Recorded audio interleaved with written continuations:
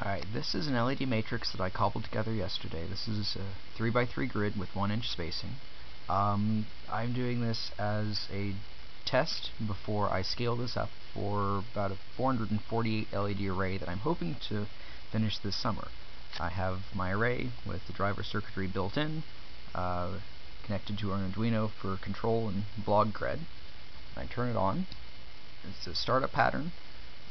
Please excuse the pink dashed looking lines, that's just a problem with the camera lens. And then it starts cycling through all the LEDs in a binary fashion. So I have individual control of all 9 LEDs, even though I'm only using 6 lines to drive it.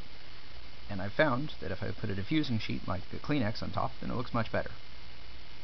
Lucas requested that I post a video of the blinking lights, so here they are.